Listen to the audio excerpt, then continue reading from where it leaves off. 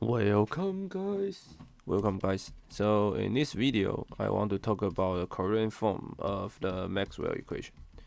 So what I want to, why I want to present this video, because there's a very annoying detail about this covariant form of Maxwell equation because different book use different notations, and seldom textbook give you the details, right? So in this video, I will fix the notation. So I will fix the notation and prepared all the detail, give all the detail as possible as I can, so that you guys can give leave as a reference that if any time in the next time in your life you see somebody talk about covariant form of Maxwell equations, you can start from here and check that everything is correct.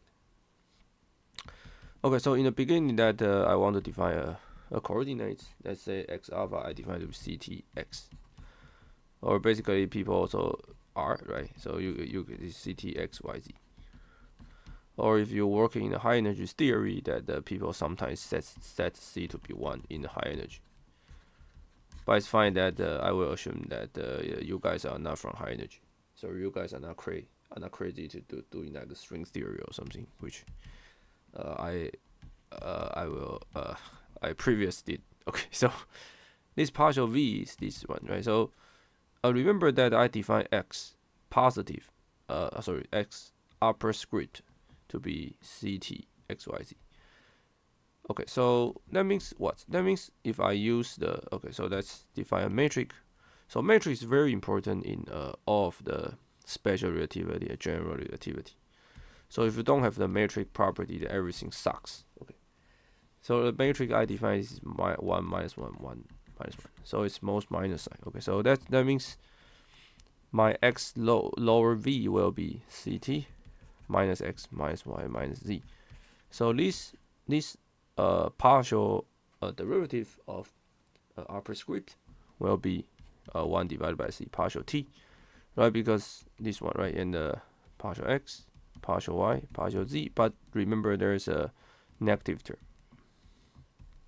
Okay, so our minus lower script term will be c partial t, partial x, partial y, partial z. Okay, so we can define a so-called Dalong version. It's basically the partial v, partial v. So basically it's a wave equation, so it's c squared partial t squared, right? The first term is positive, and this is Laplacian. So Laplace, let me just quickly remind you, Laplacian is just partial x, partial square, partial y, partial square, partial z square.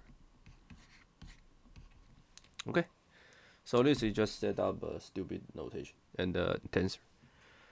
Okay, so the next things that we need to what we need to do is that construct electric field and the magnetic field, right? By introduce the so-called A vector. Okay, so I define that A alpha is C phi A, right? So this is the vector potential. So A lower alpha will be phi C divided by negative. Sorry, just change the negative sign here. Okay, and also people can define partial F alpha beta will be partial alpha A beta, partial beta A alpha. Okay, so let's compute some component and make sure that in this produce the electromagnetic field. So let's say I compute F01, right? So it's partial 0 A1, partial 1 A0. So what is partial 0 A1, right? Partial 0 is this one, right? So it's C divided by partial T. What is A1, right? So A lower one is negative AX minus right, partial 1, so it's partial x. A0 is C phi. Right, so this is exactly F01, so this is C partial x phi and minus partial TA. Okay, so this is electric field. Right, so let me just remind you guys that B is just the divergence of A, and E is just negative gradient phi minus C. partial a partial t. Sorry about sorry. So let me check this partial 0 a1 is here, right? So a1 is partial negative x, and partial x minus partial x a0. So a0 is defined to be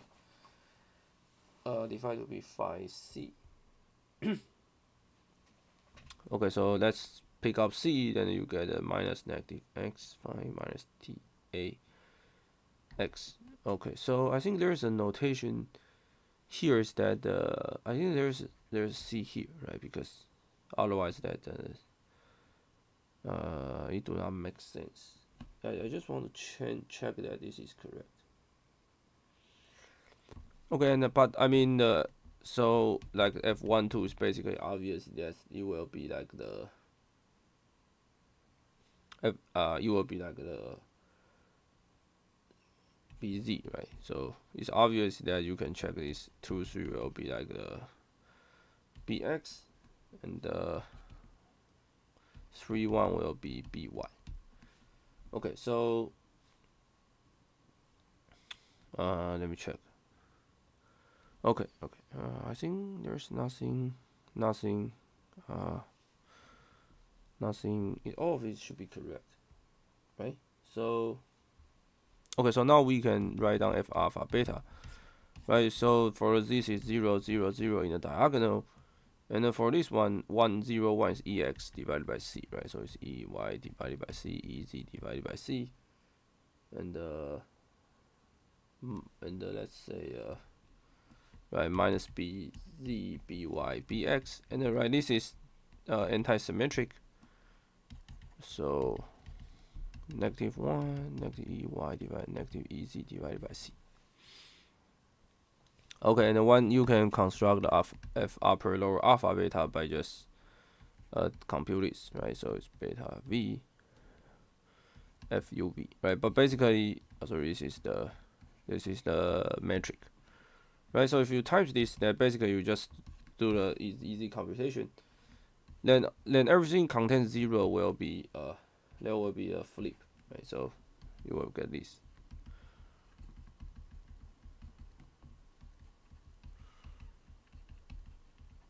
Okay, and this is bz by, right? Because everything contains 0 will be flip, but you don't care. But this 3 magnetic one will not get flip. Okay. Okay, so I think this is all the symbol that we need. Okay, and then we also define that the j alpha will be just 0j, right? So if you start from here, that we can construct a Maxwell equation. So the first one, Maxwell equation, right, will be partial. Let's say, let's check the notation.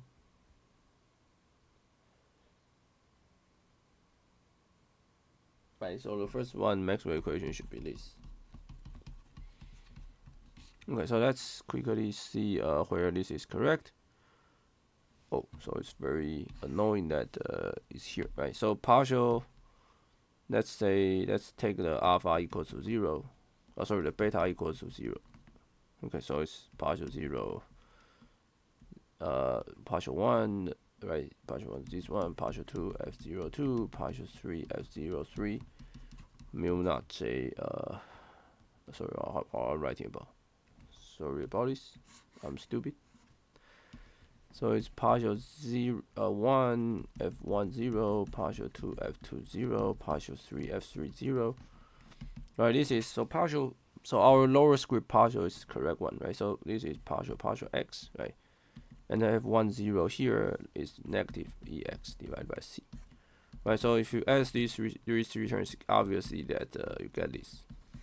So this is the divergence of E as mu naught divided by, right? So also it's 1 0 is here, right? So it's positive, yeah. So it's positive, and then you get mu naught times j beta. So j0 is 0, right? So you get the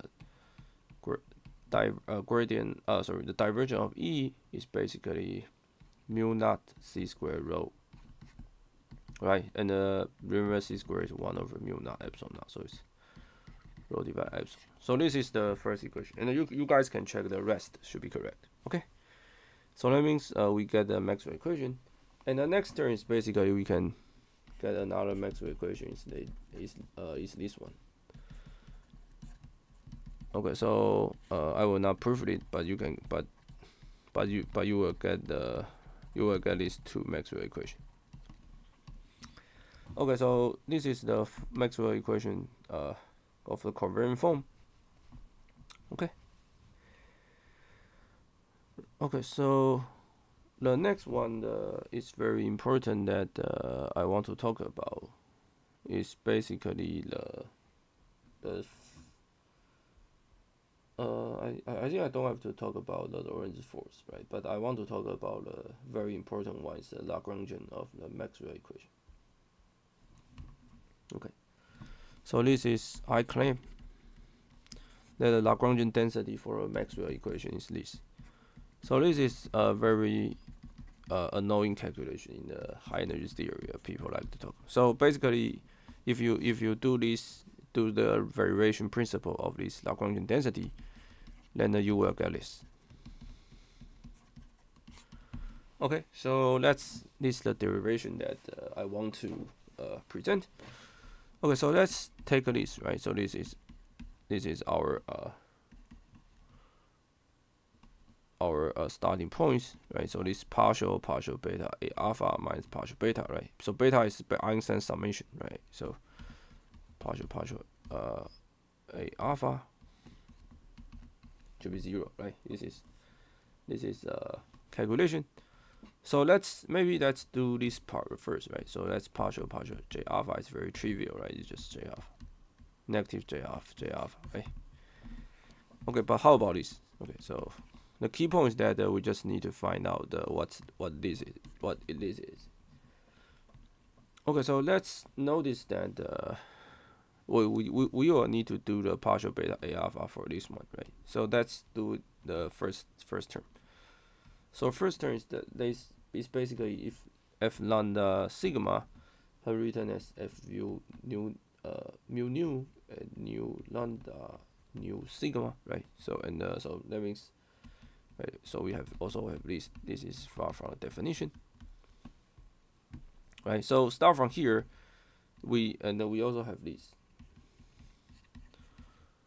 Let's say partial rho a sigma, right? This will give us a mu sigma, a mu rho delta nu sigma, right? So things there are, so this is definition. And okay, so that means let's give a space to compute this. Okay, so that space is basic partial L partial beta alpha a alpha, right? It's basically my -1 for mu 0 partial f mu lambda v sigma f lambda sigma. So what is this? Is basically I just spend this f alpha beta, right? And spend as lambda sigma, right? Because so this is all these terms f larger nu, right? Right, so I just use nu because I will use beta a alpha here, so I cannot use alpha beta here. Right, so let's call it partial beta a alpha. Okay. So so now we have 4 terms. So the first term f let's pull out this matrix because matrix is just a constant. Right, so we get this. Right, partial. Sorry about this. Very annoying. Okay.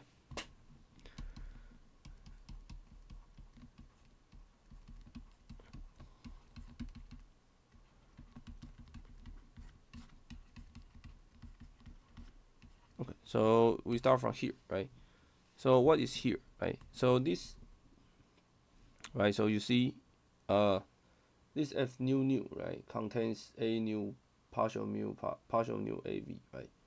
So let's take this term. So alright, so the first term for this is basically, let's fix this. So it's f lambda sigma, and then we did this for this, right? And then remember this is just this, right? So the first term will be partial, it will be delta nu beta delta alpha v, and the second term is just change this nu and mu and nu beta alpha, and the same thing is basically f mu nu beta lambda alpha sigma beta sigma delta alpha lambda. Okay, so the same thing, but exchange this lambda sigma. And we know that this is anti-symmetry, right? So this minus can be ignored. So total you will have 4 terms. By combining these, total you will have 4 terms, right? So this 4 term will cancel this. So finally you get the minus f beta alpha mu naught, right?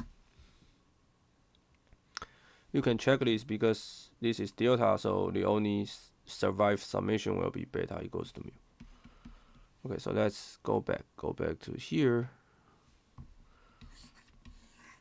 Okay, so next time I should use a good reason. Partial beta become minus beta alpha mu naught minus j alpha, right? 0. So let's check is partial beta f beta alpha equals to mu naught j alpha. Okay, so this is beta alpha. So this is the Maxwell equation derived from the Lagrangian. Okay, so I think that's it. So basically, in this setting, we first set the Maxwell equation, set the notations, and check the Lagrangian indeed give us the correct Maxwell equation. Okay, now I will see you guys in the next video. Be sure to subscribe to my channel. Thanks.